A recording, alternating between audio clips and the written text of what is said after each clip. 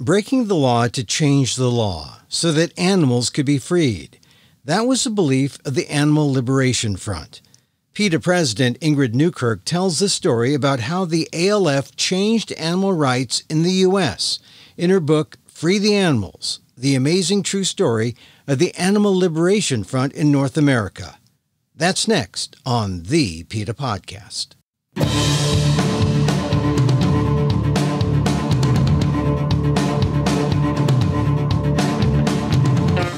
Welcome to the PETA Podcast. I'm Emil Guillermo, your host for this inside look at animal rights, brought to you by PETA, the largest animal rights organization in the world.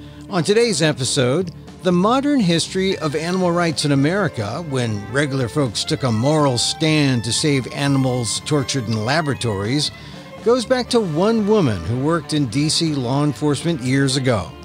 Valerie's story is told by Ingrid Newkirk, now president and co-founder of PETA.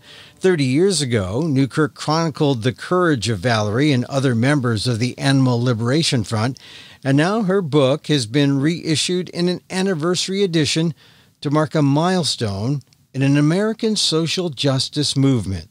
No longer considered so radical, indeed, animal rights in recent years has become an issue that can bring politicos on the left and the right together in the name of compassion for animals. Here's my conversation with Ingrid Newkirk on the PETA Podcast. This book, Free the Animals, the amazing true story of the Animal Liberation Front in North America, 30th anniversary edition. Ingrid Newkirk, co-founder and president of PETA, did you ever think you'd have a 30th anniversary edition? Well, I don't really actually think about time spent, Emil. I just get on with my work and what happens, happens. But it is good to come out with the 30th anniversary edition of Free the Animals for several reasons. One is experimentation hasn't gone away. And of course, you know, every day we are drawing people's attention to the fact it isn't just a few animals treated well in the search for a cure to disease. It's masses, millions of animals at billions of dollars of taxpayer expense being used in every fool way and every fool thing and extremely cruelly. So I wanted it to come out. And I also wanted to update it to show what has changed, what hasn't changed, and what people today need to do to help us get animals out of the labs. And that's important to note. But once again, I'm just stuck by 30th anniversary edition and the history idea of going back to the time when there was still a very primitive sense of animal rights in America, a very primitive sense of what it means to care for other species and other beings. I mean, that's got to floor you a little. I mean, you've done a lot, and we're going to get to that. But just the fact that back then, 30 years ago, how primitive we were in these United States. Oh, absolutely. And in fact, when those raids with these brave people going into laboratories and bringing animals out, bringing videotapes and photographs out to show the public what was going on, when they first started, no one had a clue. No one had been inside a laboratory. And I remember when we had the very first raid, 1981, the Silver Spring monkeys, and it was on the front page of the Washington Post, and we got bags and bags of mail from people who said, I had no idea that people with a science degree were doing that to animals when those of us just with plain common sense know that they're causing immense suffering. And so, yeah, things have changed, but the Animal Liberation Front is responsible for showing videos, showing films, showing photographs, and giving facts, which PETA was happy to cooperate with them to do. Yeah, so tell me a little bit before we get into the book, because it is a fascinating story. You tell the story of Valerie, who's a young police officer. But before we get into that, the idea of the Animal Liberation Front, because some people, they might see it like they might have a notion of what it might be. What was the Animal Liberation Front? Does it still exist? It sounds kind of revolutionary in a way. What was it? What is the Animal Liberation Front? It's not, heaven forbid, it's not a band of revolutionaries or anything like that. Well, it actually is a band of revolutionaries, or it was. It started in the UK years before it came to the United States. And I think the title was very catchy because it gave you the idea that, like the Palestine Liberation Front or the this, that, and the other Liberation Front, here animals finally had some brave people who were going to do something to break in and get them out of places where they were going to suffer and they were going to die or be killed, I should say. But back then, I think it was a novel concept, and it came about, as I talk about in the book, with just ordinary people, as it usually is. I mean, look what's happening in Sri Lanka now, that people are rising up and kicking out the government. It's like the Russian Revolution, which we probably need a new one of. But it's just ordinary people saying enough is enough. I've now had my eyes open, and I need to get personally involved. And so these people risk their careers. They sometimes risk their family lives. They certainly risk their own freedom. They would have been locked up had they been caught. A few of them were caught. But they decided not going to sit back and just know this is happening to animals. I care about animals too deeply. To do that, I'm going to get involved. And that's what they did. But they had to do it clandestinely. They had to break the law.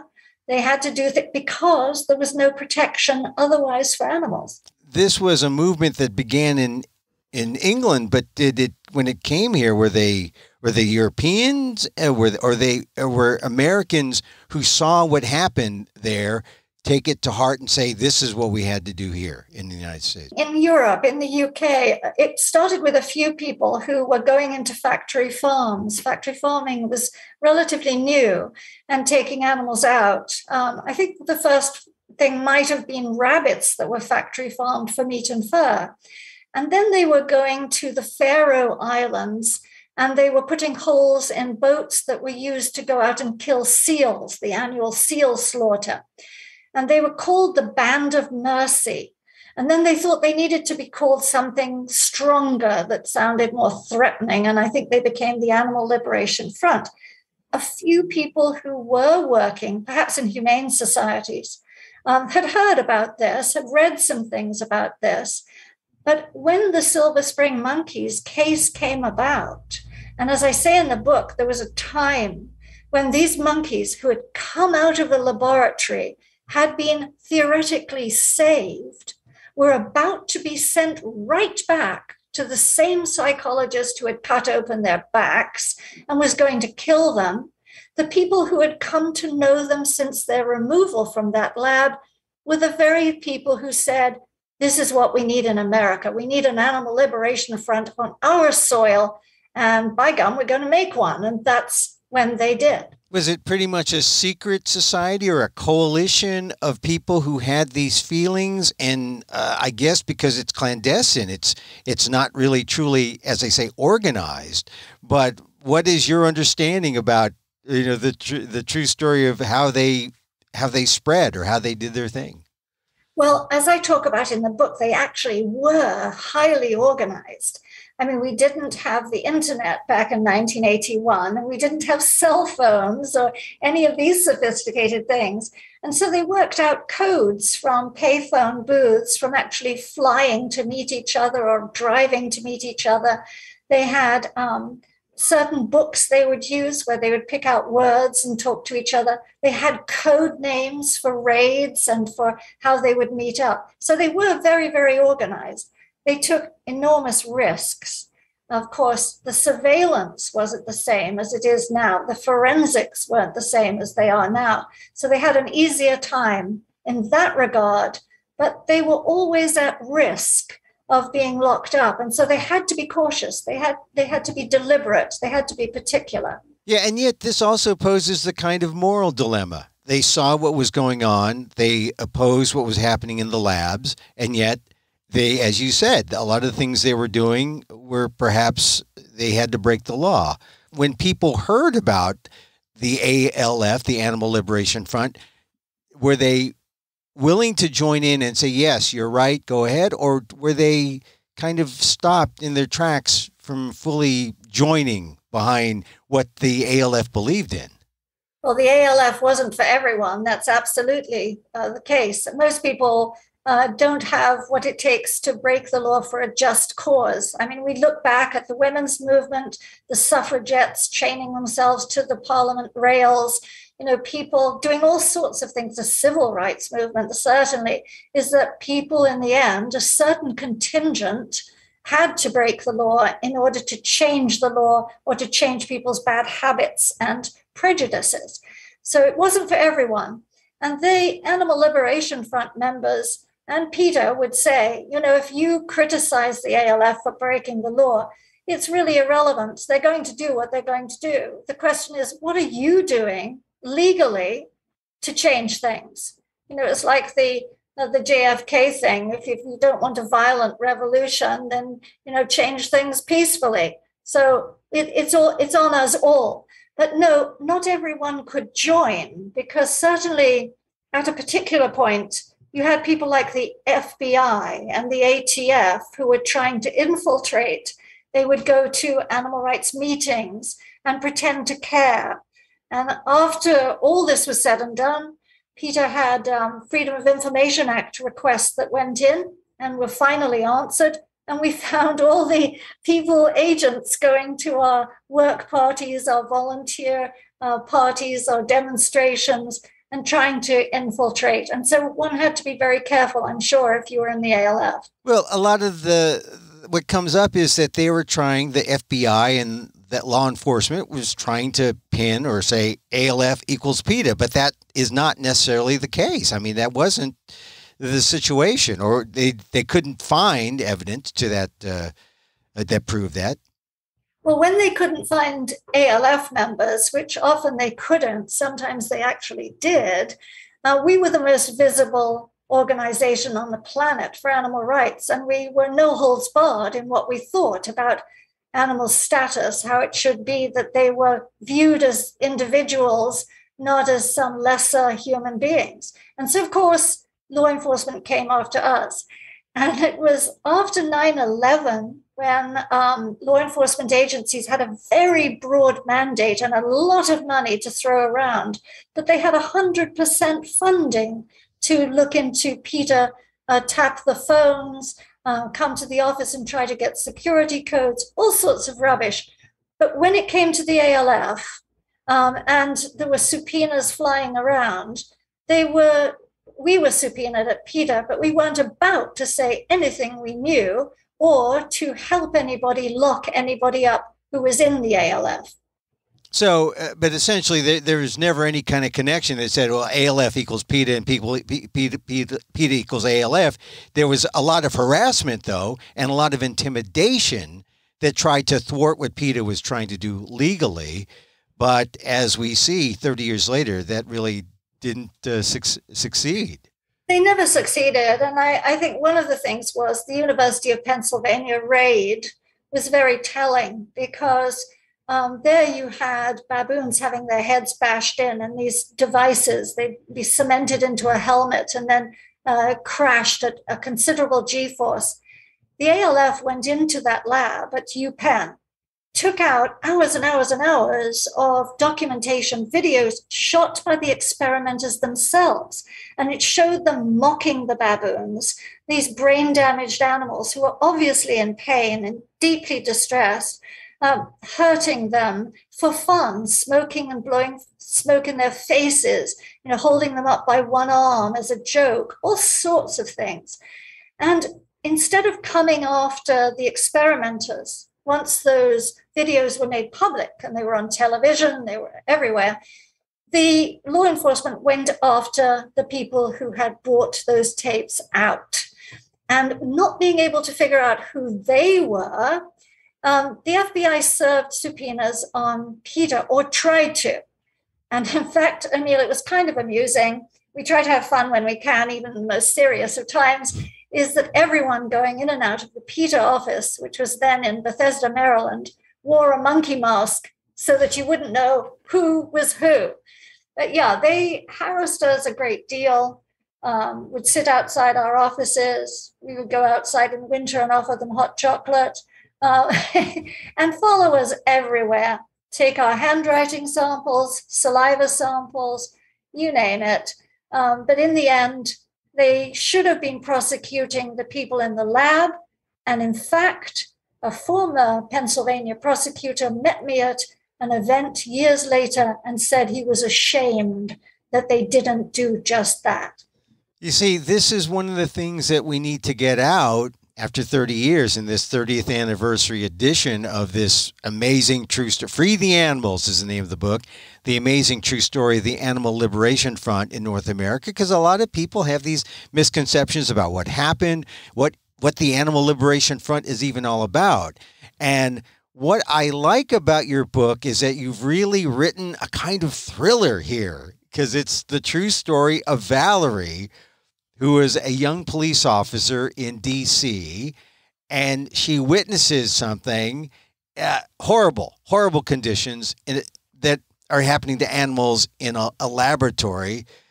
Tell us about why you chose Valerie to really personalize this story about the Animal Liberation Front.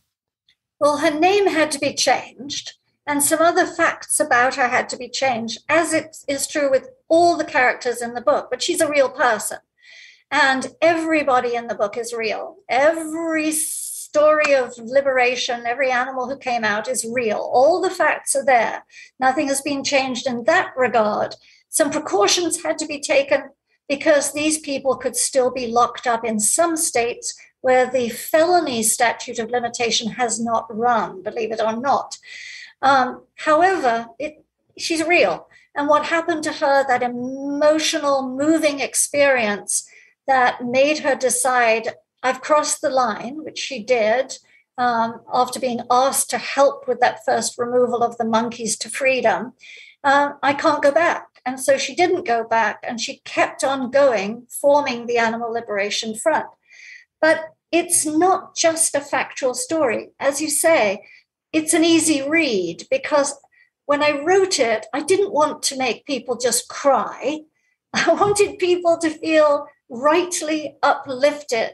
I wanted them to cheer as little Vanguard, the little dog who is about to be deep sea dived in the Navy lab, came out and was able to go to a wonderful home. And somebody put a baseball cap on his head after 3 years in that home and showed him having a grand time and being loved. I wanted to show that animals got their freedom, animals that you love, the same as the ones in your home. And so it's scary at times when these people almost get caught, as they often did. But it's also upsetting to hear what actually was going on to the animals. And then it is joyous to know they got away and things changed. Grants were suspended, grants were cut off, experiments ended. And all because the courage of this one Valerie, the young police officer, when she realized that she had to cross the line, how difficult was it for her? Well, in the book, I talk about her very real agony of knowing, what should I do? What's right? What's wrong? She had always wanted to be in law enforcement. Her father had been in law enforcement. I mean, this isn't exactly accurate in her personal details, but she had a strong moral drive, and she had a desire to work on one side of the law, to bring people to justice. Then she saw this gross injustice to the monkeys who came out of the Silver Spring lab. And to her, they were like children. They were helpless, only they were going to be operated on and killed. And she had come to know them. And so she had to wrestle with her conscience. She went home, she spoke to her partner. And to his credit, he said, you're a strong woman. You have your thoughts and your ethics, your moral beliefs. You decide, you have to decide. He didn't say, no, you got to stay in law enforcement. He said, make up your mind what's right and we'll make you know you did the right thing. And she did. So she crossed the line, but it was very difficult for her. And there was no going back after that. She was leading a sort of double life, and that didn't work. So she ended up resigning from that other position and full-time becoming an animal liberationist. Well, this is sort of the path that everyone who has to make a choice goes through. And yet, you go on to list all the other rescues that she did, that probably every time she thought, maybe I made the wrong decision, she makes a rescue, and then it's a victory. Animals freed. The animals are free. The animals. That's the name of the book. So tell us about some of her other rescues. Well, there are cats who are coming out of these labs. Howard University had a terrible laboratory, and they almost got caught on that raid. But these cats were having their backs cut open. No good had ever come out of these experiments. And Emil, one thing people learn from the book is it's not just, if I may use the word just, the experiment itself. It's all the stress and the fear and the trauma and the total discomfort that these animals go through. I mean, you imagine if nothing was done to them, but they're kept in a see-through box, a cage, a metal thing, that there's no comfort, there's no temperature control, there's nothing to lie on except the metal bars every day, every night. There's no companionship, there's no love, there's no respect, and there's a lot of fear, because when the lab door opens, all these animals know that something bad is about to happen, because that is what has always happened. They don't know why they're there, they're confused. I mean, it's a wretched life. So the cats who came out of Howard, some of them couldn't walk. They'd had their backs operated on. All went away to veterinary care, just as the dogs from UC Harbor had the electrodes taken out of their bodies and they were restored to health. Wonderful veterinarians helped the ALF all the time. Without them, they would have been sunk. And then, of course, there were the safe houses, the underground railroad for animals that the cats went onto from Howard, the UC dogs went into, and ended up having a different life. I don't know if they ever forgot their earlier experience, but they certainly knew they were safe and looked after. Yeah. So, when you describe the Underground Railroad and the process by which animals are freed and then they're going to the safe house and then they find homes, it almost is a process that all these underground liberation kind of processes take place. I mean, you talk about people going to escort people to, say, abortions or, legal abortions, or it's almost like this is a blueprint for all kind of liberation. Oh, absolutely. I mean, to me, it's all one thing. If you're against injustice, you're against discrimination, you're against needless violence, you're for all these causes. You can't differentiate. The victim's identity doesn't matter. Just don't give a hoot about the victim's identity. It's the principle of the thing, is you need to stick up for what's right, stick up for the underdog, who in the case of the Animal Liberation Front was often an actual dog. And I always thought, when people, to go back to your earlier point, people say, well, they were breaking the law, is yes, it would be nice if there were a law that they could have followed, which would have helped them expose these wrongdoings on the part of experimenters, but there wasn't. And if you have a cat you adore at home, or a dog who you're spending your family time with, or whatever, and you have some empathy, then I think you have to take your hat off to these people, because they were the ones who said, I'm not going to just sit quietly, I'm going to get these animals out. And they did. I mean, they, at enormous risk to themselves, took animals out of, like the little baby monkey Britches, for example. His eyes were sewn shut. Another baby monkey had died in that lab of neglect. And they decided not going to let this happen anymore, went in and took him out, took him to the vet, had those horrible stitches removed from his eyes, found the infection in the back of his throat, and let him be a baby again. They actually kept him warm in little woolly baby clothes, fed him a bottle. And you see that in the films that have been made from Free the Animals, the book, and from the cases. They're on the website at PETA.org. Yeah, there are so many cases. One that got me was the SEMA lab, where chimpanzees were held for experimentation. And Valerie was there. What did she see there? That was an incredible case because it was such a secret laboratory. It was hidden away in an industrial complex. No one, not their neighbors, knew that it housed chimpanzees, lots of chimpanzees, kept in these big refrigerator-sized compartments. They couldn't see out. There was nothing whatsoever for them to touch or to do because these refrigerator-sized compartments were refrigerator-sized. They were the size of the chimpanzee plus maybe a few inches on either side. And all these chimpanzees could hear was this hum, this pump of air coming in and out of their chamber because it was filtered, because many of them, had been infected with hepatitis and with HIV.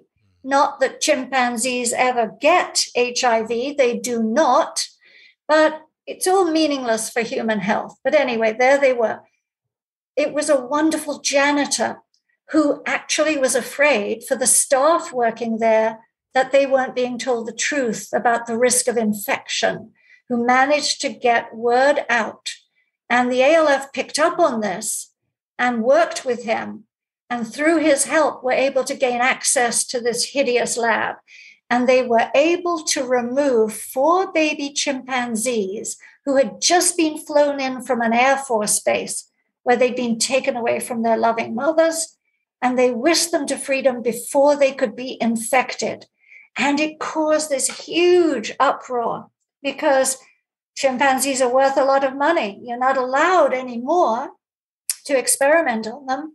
And that was the beginning of it. That was the really breaking the species barrier to show people, look, this is what they're doing to these intelligent social relatives of yours, sticking them in these boxes for life, for decades. And so Jane Goodall got involved as a result of that raid. She said it was one of 2 of the worst experiences in her life to see how they were being kept. And as a result, gradually we chipped away, and finally no chimpanzees can be used in experiments in the US anymore. Wow, and it started from a janitor who was suspicious that something was going on, but he saw something and said something. He did, and I mean, you can always be indebted to whistleblowers.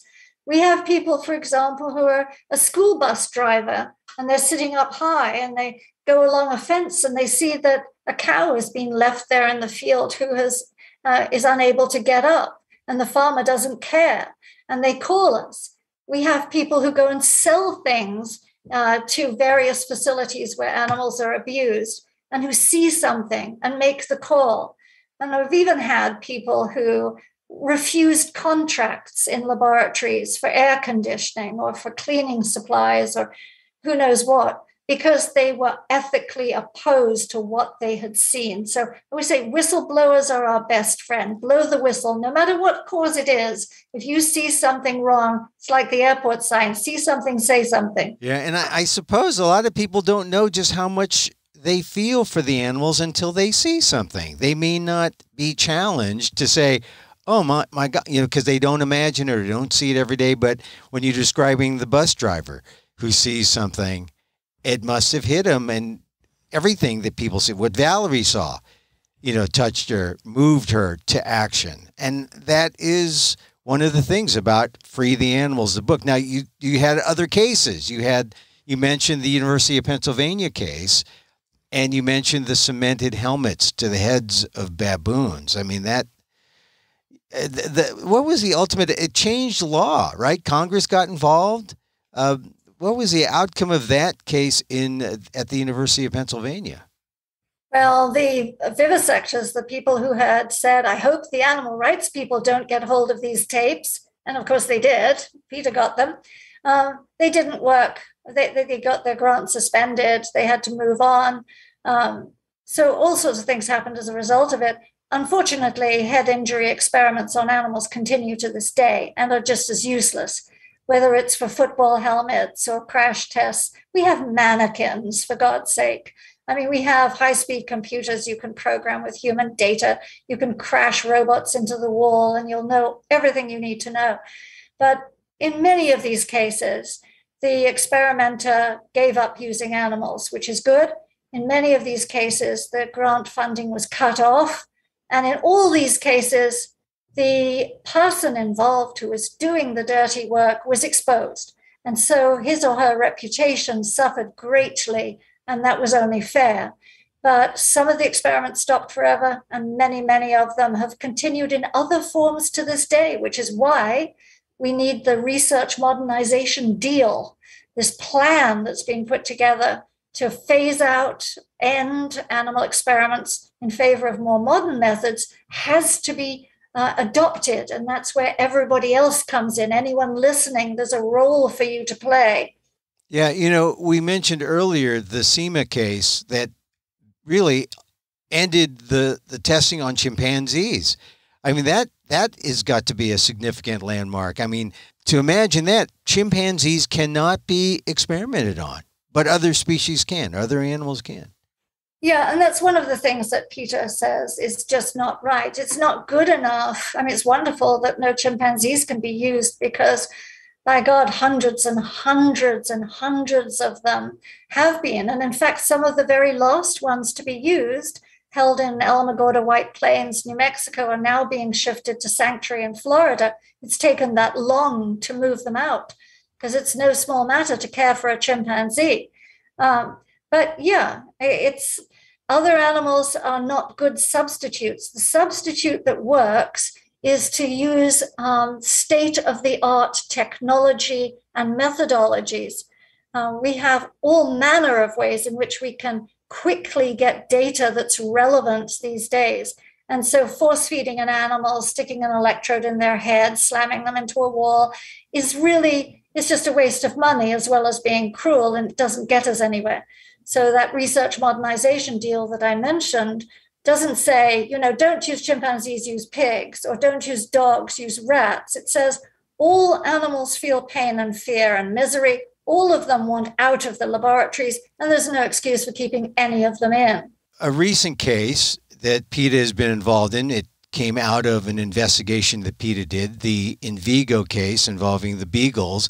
Now we have 4,000 beagles that need homes, which is a good thing, but it was the PETA investigation that changed the law in Virginia. The undercover investigation got legislators, Virginia, you know, they argue about critical race theory. They're divided on everything. But the one thing they could agree on was dogs and cats. They shouldn't be used in experiments. And they passed those laws. And they essentially, not yet, but they essentially shut down Invigo.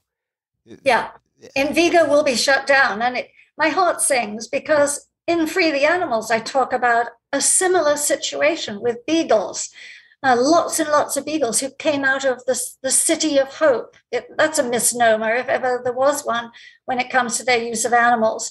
They used animals in every kind of cancer experiment under the sun, never got any results from using them. That money should have gone into treatments and prevention and all sorts of superior methodologies. But yeah, it's so wonderful to think that those mother beagles with their babies who were being used because they could breed them and then ship their babies off, their puppies off, and sell them into experimentation. The mothers and their puppies will never know what a scalpel is. They'll never know another cage as long as they live. And nobody will hose them down with cold water anymore and slam them up against the bars or make them smoke cigarettes or whatever they were going to do and then kill them. It's all over because of people rallied. And I always say, Emil, you know, conservative, liberal, in the middle, whatever you are, if you have ever met an animal and cared for that animal, no matter what kind, you have seen a reflection of yourself in that animal's eyes, and you do not ever again think that you could condone causing needless suffering to them.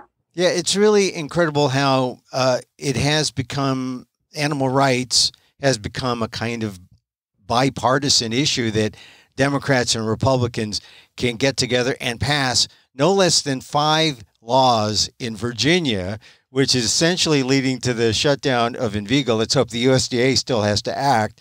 But now we have these 4,000 dogs who are now free and they're up for adoption. All the other cases that Valerie and the ALF was involved in, have you ever followed up to see what happened to those animals after rescue? And have you ever heard what happened to their lives? Oh, yes. And in fact, in the book I talk about, and in the video online, I talk about some of those special stories. There was an old bloodhound who was at the City of Hope. She was just on her last legs. She'd had a litter of puppies who were almost all dead. A couple were still alive. And she was in such bad shape. She came out, the Animal Liberation Front rescued her with all the beagles and this wonderful old man dog called Prince, just angels. Anyway, years later, I actually got a letter, and it's very moving. It was from people who said, whoever took, and they'd called her Goofy because her personality had eventually emerged after being so scared of everybody and everything. They said, whoever got Goofy to us, please thank them. It's been many years, but she's just passed away, and she enriched our lives so much. We were so happy to have her. And they described how she would run down a 1/4-mile country lane to greet her favorite person coming off the school bus or coming home from work every day.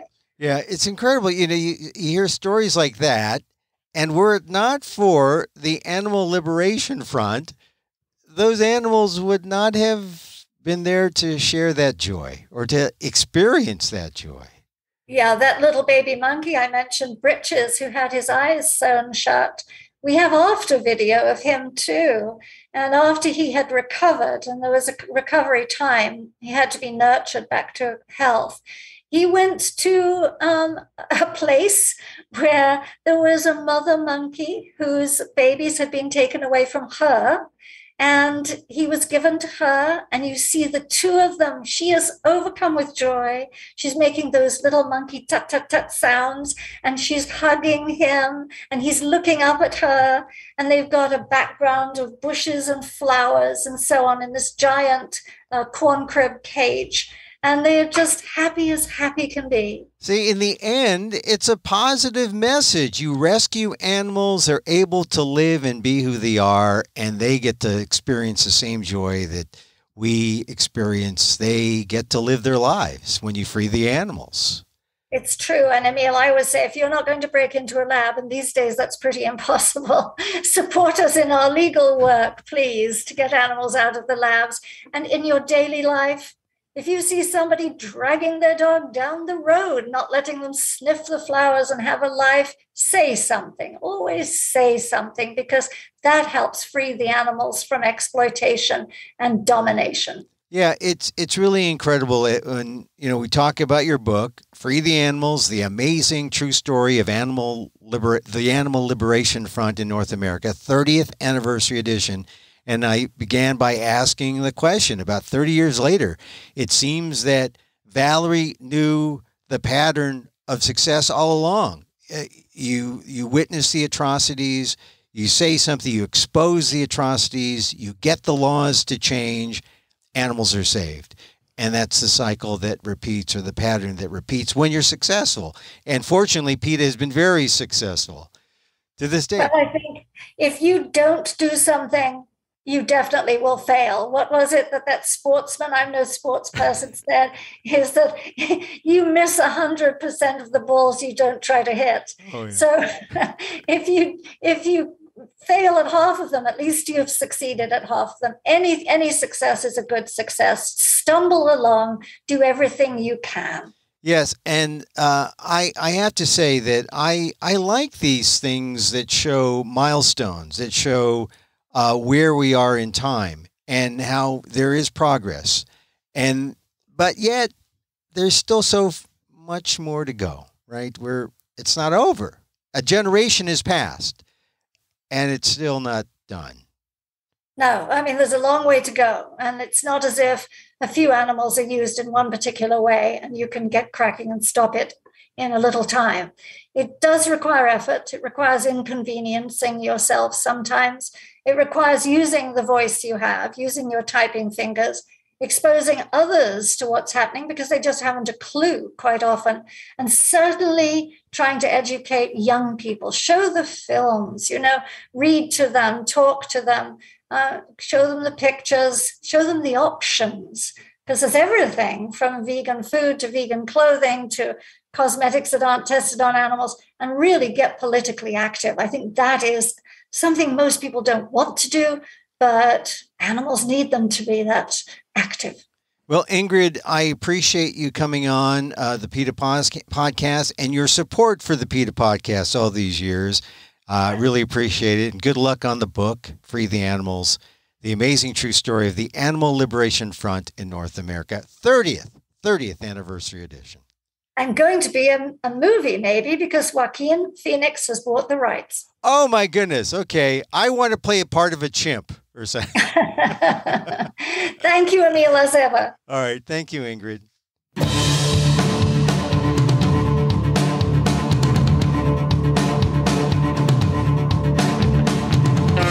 Ingrid Newkirk, president and co-founder of PETA and the author of Free the Animals, the amazing true story of the Animal Liberation Front in North America, the special 30th anniversary edition, available on Amazon and wherever books are sold.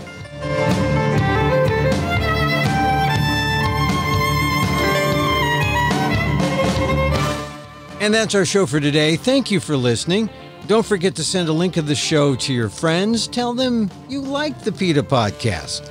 Contact us at PETA.org. You can find me on Twitter at Emil Amok. That's EMILAMOK. Or see my vlog at AMOK.com. Or see my work at ALDEF, the Asian American Legal Defense and Education Fund. That's ALDEF, AALDEF.org/blog.